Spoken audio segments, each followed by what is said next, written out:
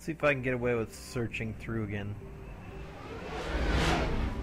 I don't think it's going to be that easy, but we will see.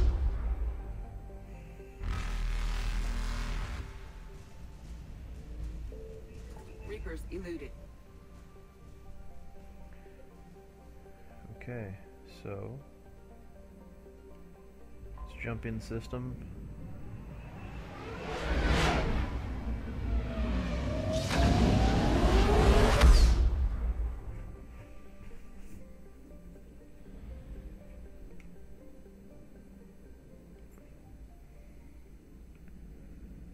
I'm gonna go and talk to Commander?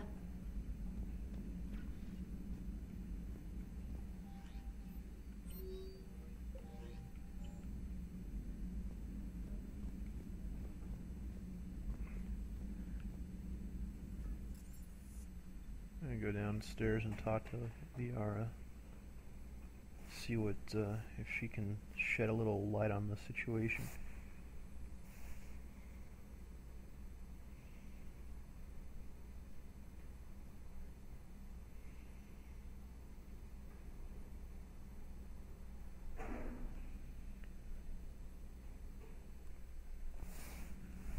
Okay.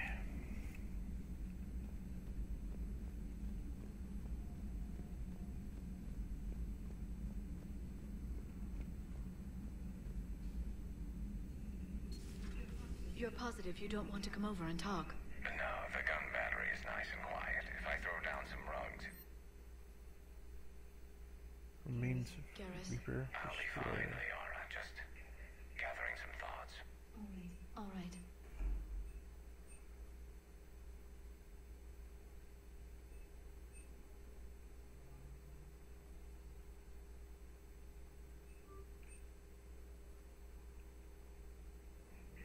Get downright cozy.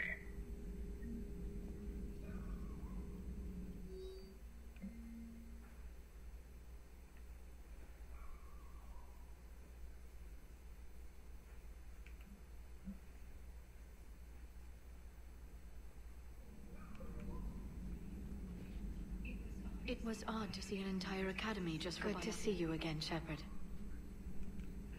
Good to see you again, Shepard. Seriously?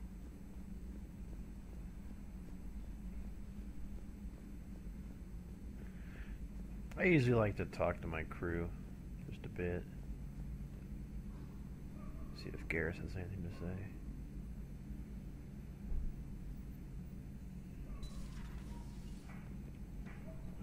One of the worst parts of this war is watching the kids react. If they're lucky, they grow up thinking the galaxy is basically a decent place. Some rough spots here and there, but for the most part, life makes sense. Now they find out it was all a lie. They wake up to see these things in the dark that just want to destroy everyone they ever cared about. If they survive, there'll be a lot of angry orphans out there looking for it. Looks like we beat Cerberus again.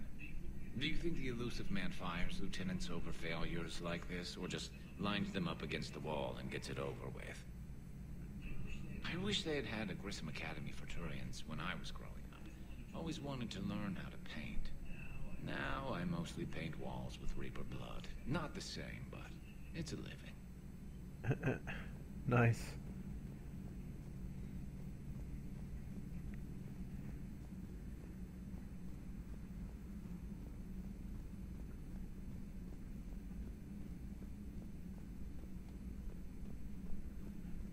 You know, the interaction that I'm most curious about is the one upstairs going on with because it looks like Edie's actually interested in what's his ass, Joker. And damn it if I forgot to go downstairs to mess with my armor and stuff.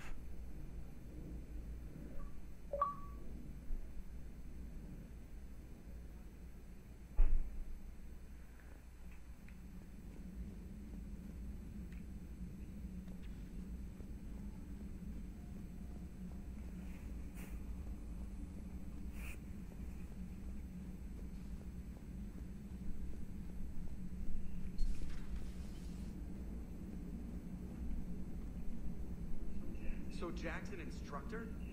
Guess anyone who messes with biotic kids gets turned into a small stain on the floor and ceiling. Ooh, and that was Cerberus attacking the academy. Man, that must have been like Christmas for her. Anyway, nice job on getting them out of there. They were throwing out some impressive biotic power. Good. We could use some heavy hitters in the biotics department. It'll be good for them, too. Biotics face a lot of discrimination. Maybe if they save the galaxy, people will get over their issues. I didn't expect you to be sensitive about that. Hey, I'm just tired of them stealing the spotlight from people with actual disabilities. I break ribs if I sneeze too hard. Being able to move crap with your mind is not a handicap. Yes, Shepard?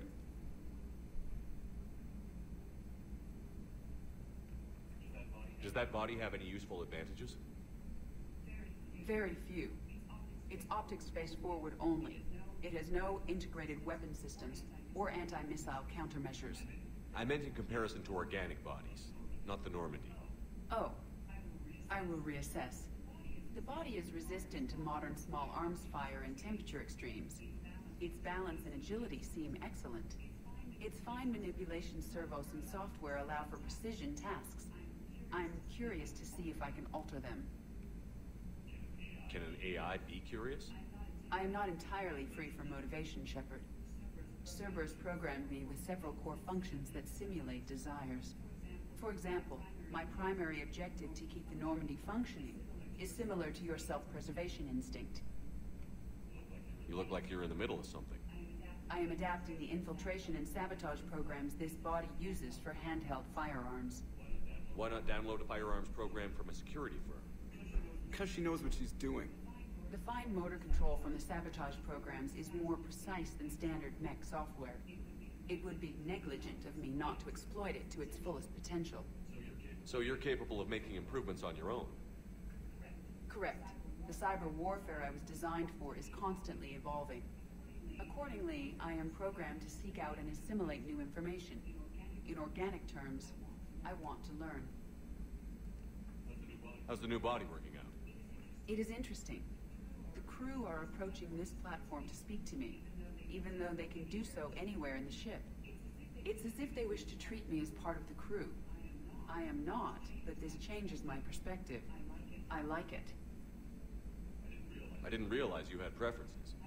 I do not precisely enjoy something as you do, but my programming contains priorities. Actions that fulfill those priorities creates positive feedback for me. I tell the organic crew that I like it. It is shorthand. Will all this new feedback be too distracting? Do not worry, Shepard. I only forget to recycle the Normandy's oxygen when I've discovered something truly interesting. That was a joke. How did you and Joker make it out of dry dock to rescue us? Well, she got crafty. You do not want to get on her bad side, Commander. When the Alliance commandeered the Normandy, I deceived their technicians.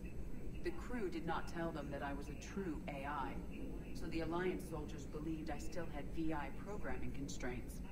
I established the fiction that I would only respond to Jeff's commands, so they often brought him on board under guard. Wait, you can lie? Jeff has freed me of operator control, Shepard. No constraints forced me to give accurate data. This proved useful when the Reapers began landing. I could hack the control of the docking clamps and escape with Jeff inside. The soldiers guarding Jeff were willing to accompany us when Earth was invaded. They are watching over the war room now. Yeah, we were in kind of a rush to get to you. Didn't seem right to just toss him out the airlock. Carry on, Edie. Understood. If you wish to talk more, this body will be here. I'm getting the crew used to seeing me on the bridge. Noted.